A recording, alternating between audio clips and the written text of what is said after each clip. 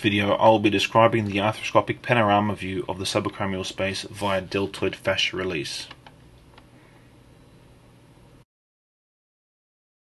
So here we are starting with a view of the subacromial space with the camera viewing from the posterior portal. This is the anterolateral portal.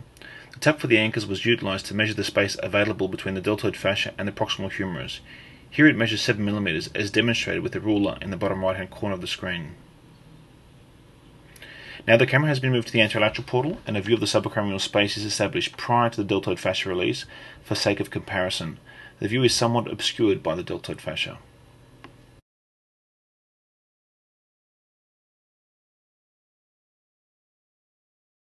Now the camera has been reinserted through the posterior portal and the radio frequency ablation device is inserted through the anterolateral portal to commence the deltoid fascia release.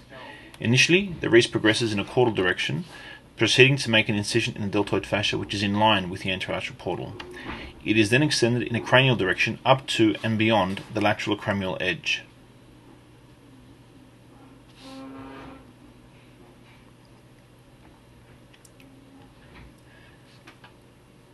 The deltoid fascia is then taken off the lateral acromial edge with the ablation device, as can be seen here.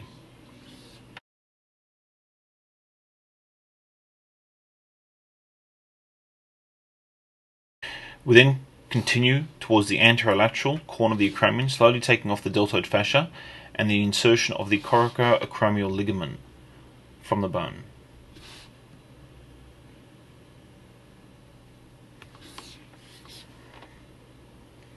Again, the lateral edge of the acromion is revisited and any remaining deltoid fascia is removed.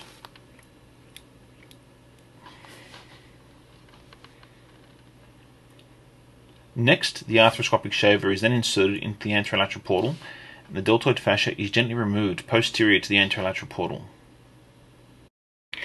So here some bursa is removed from the proximal humerus, aiding in preparation for the cuff repair to follow.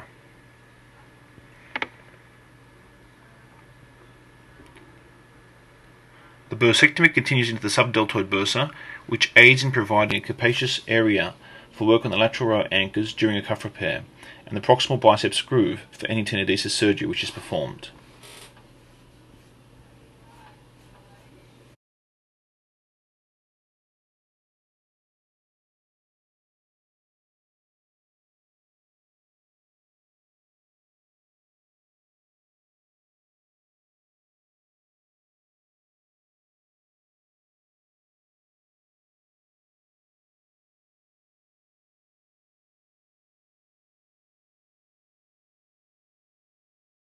Hemostasis is achieved as required.